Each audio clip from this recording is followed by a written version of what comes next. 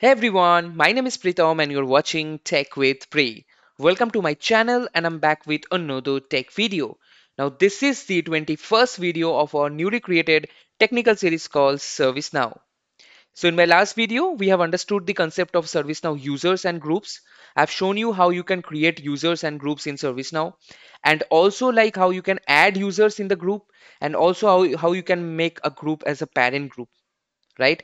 As you already know, this was a new section that we have started from the last video under ServiceNow, which is the user administration. So if you missed that video, guys, don't worry. I'm going to put the link in the description and also you can find the link right now here on your screen, right? So let's see what we are going to learn in today's video.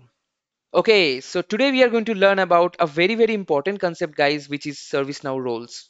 And make sure you watch the complete video, guys, because I'm gonna explain you about roles first, and then I'm gonna go to the personal developer instance, and I'll show you how you can assign roles in a group, and also how you can create your custom roles and you can assign it, right? So it would be very interesting, guys. So make sure you watch the complete video. Don't skip anywhere. Okay, so let's start. Okay, so roles. So roles are nothing but collection of permissions. So it is a collection of permissions which is assigned to a user or in a group to give a certain amount of access inside of the ServiceNow. So as you know, ServiceNow is a vast thing. So suppose you want in a particular group like service desk group or the agent support group, you just want to give them the access so that they can create incident, they can resolve incident, work on incident, change and problem, all this kind of stuff. So definitely you don't need to give those group the permission of whole service now, which is a administrative permission, which is a admin permission, admin role. You don't need to give that. You only give that particular role which covers this incident, change, problem, all this stuff, right?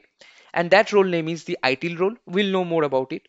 But for the understanding purpose, you understand that roles are collection of permission. You are giving permission to users to use certain section of the service now. That's it. Okay, that's all about roles. Next, the roles are stored, all the list of the roles are stored under the sys user role table. We have also seen for the groups and user, we have like sys user group, sys underscore user underscore group, and also sys underscore user, which was the name of the user table, right?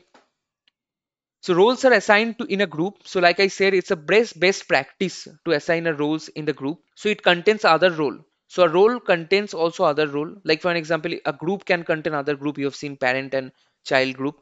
So in the same way, role can also contain other role. So once you assign a role to a user, you'd be able to see, like for example, if you assign a user ideal role, I'll show you in the role section, you will have so many other roles also assigned because those roles are containing the ideal role. All right, and I'll show you, you'll get more better idea.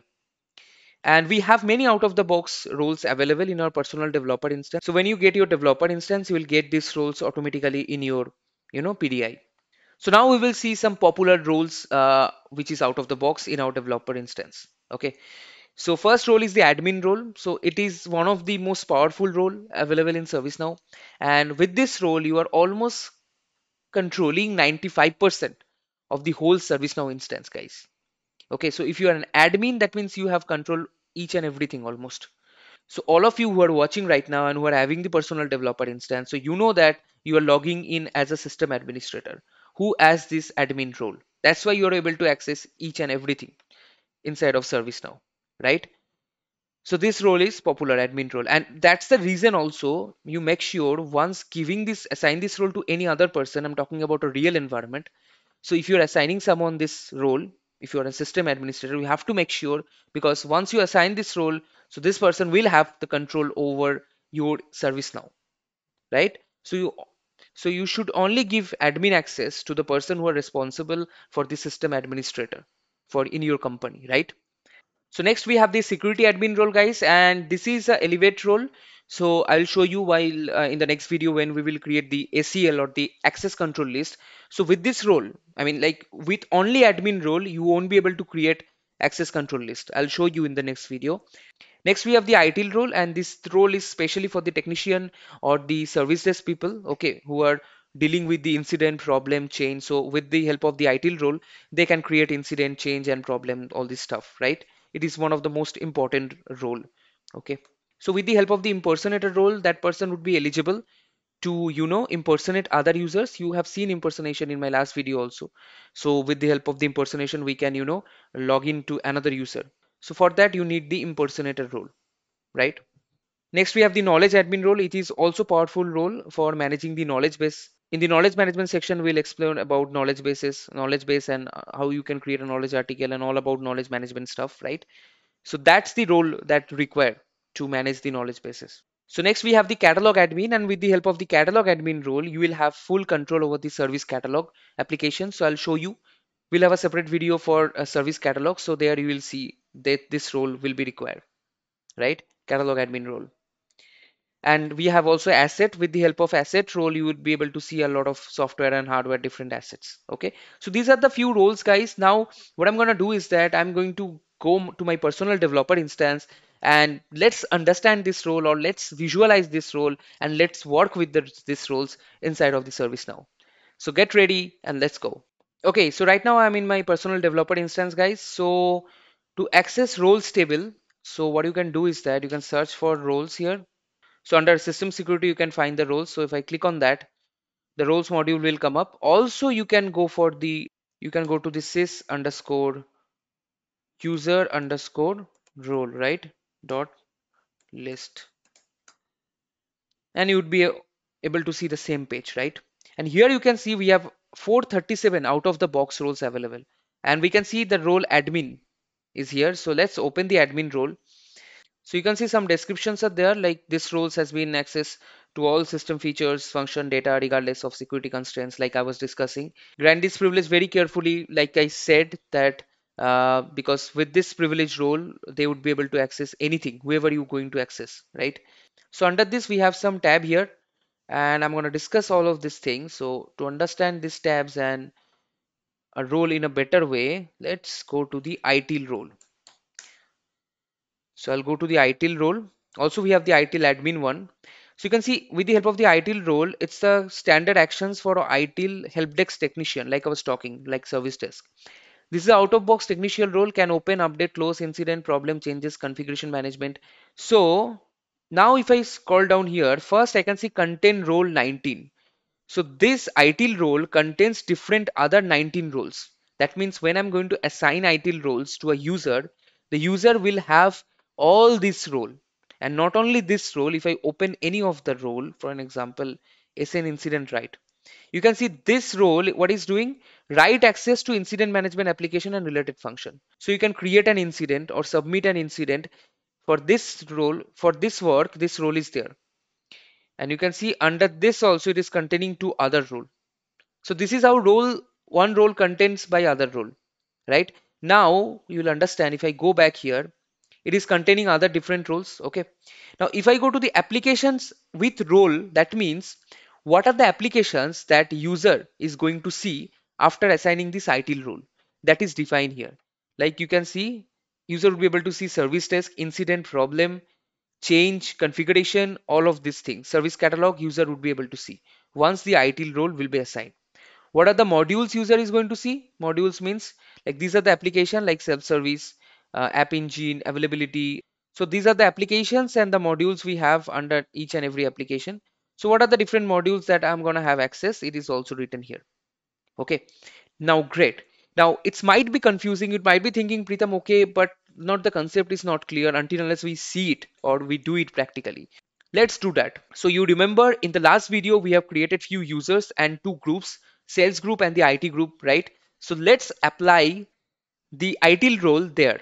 So I will go to the all section, search for groups. I'll go to the groups under system security. Now here you can see I have these two groups, sales group and the IT group, right? So let's open these two group, and you can see IT group is the parent of the sales group, right? So let's go to the IT group and then apply something here. You can see under IT group we have the sales group because it's the child group. Now under group member I see Abel Tutor, Pritam Ganguly, Amelia. These three people are there, right? So I'm gonna impersonate now as Pritam Ganguly. So I'll log in as a Pritam Ganguly right now, and let's first see before assigning the role what applications I have access with. Right now, if I click on Pritam Ganguly also, the profile, You can see there is no roles available here. Nothing is there, right? So back to my home page, I'll click on my account and then I'm gonna choose impersonate another user and I'm gonna choose Pritam Ganguly. I'm gonna click on impersonate. Now I logged in as a Pritam Ganguly, right? So now if I click on the all section to see what are the application I have access, you can see I have access with very few application because Pritam Ganguly does not have any role. So only self-service, password reset, vault products, these are the things available. Okay. Now I'll end the impersonation, right? And let's go back to the IT group. So I'm back to the IT group under role section. Now I'm going to click on edit to assign an existing role to this particular group. So what I'm going to do is that I'm going to search the ITIL role. These are the list of the role available on the left hand side. So I'm going to give this ITIL role. I'm going to click on save. Okay. Now I'm click on update here. Okay. And let's go to the, now I'm back to the sales group. Okay. Now this is a sales group. Let's go to the history and then let's go to the IT group where I've assigned the role. And you can see under IT group, I have one role available and group members are Pritam Ganguly, same members are there. The role has been applied. Now let's again impersonate with Pritam and let's see if there is any changes because the IT role is applicable now for Pritam Ganguly's account. So now if I click on all section, now I would be able to see we have things like incident, problem, change, CMDB, configurations, service catalog. So these are the things Pritam Ganguly is able to see. So because the ITIL role has been applied to the group, IT group, and Pritam Ganguly is one of the member of IT group, so Pritam Ganguly is able to see all these different applications which he's supposed to see after having this role, right? So now let's end the impersonation. Let's go back to the groups, IT groups. And now not only Pritam Ganguly, all of these three members have the access. Now if I scroll down, you can see here 35 roles has been applied on Pritam Ganguly's account. But you'd say, Pritam, we only applied the ITIL rule. From where other roles are coming? Like I said, if I open the ITIL role, you can see under ITIL role, we have different other 19 roles which contain this thing. So I've told you, right? Once you assign this ITIL role, all of this role has been assigned. Now let's see an interesting thing. So this is for the IT group. IT group, I've applied it. Okay, it's fine. So let's go to the sales group and let's reload the form. You can see there is some changes. Under the sales group, also the IT role has been applied. But how? I did not apply it. I applied it on the IT group only. Now, why it is applied?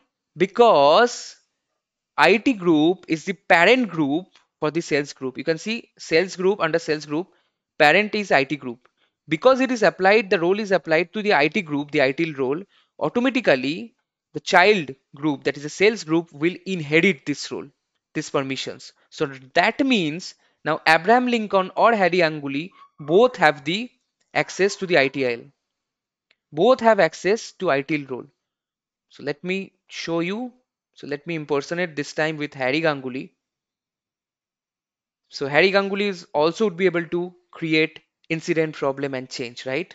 So if I go to the all section, you can see Harry access the incident from, change from, problem, each and everything, and he can create, right? Isn't it interesting, guys? So you have understood also the use of the parent group and child group. So in my last video, I have discussed about it, but I did not mention like in scenarios where you can use. So right now I've given you the practical example where you can use, right? So this is enough for applying the roles. These are all the roles you can apply and practice it in your home. Now let's create a custom roles, right? So, okay, first I need to end the impersonation. Definitely Harry does not have the access for the role. He's only having the access for the ITL. And you see with the help of roles how you can restrict access to a particular person. So based on their role, based on their job, you should give them access. Okay. So I'll go to the role section. Now here I can create on the new button and I can create roles. It is very simple. So let's create a role like demo test. That's it. I'm gonna click on submit. Let's see demo test. Now if I open that, So this is the role. Now, how we can add this role to any table, right? So that would be discussed in the next session, guys, when I will explain about the ACL. So we will see how these roles are so important and how ACL is connected to the roles. Like I said, user groups, ACL, roles, these are all connected with each other, guys. Okay, so that's the reason you have to watch all the videos to understand. So I hope you enjoyed the video, guys, and you have learned some new thing. So if you find it helpful, guys, make sure you hit the like button. If you have any question, come to the comment section and don't forget to share this video with your friends and family so that it can reach out to many people. So see you in my next video, guys. Bye bye. Take care.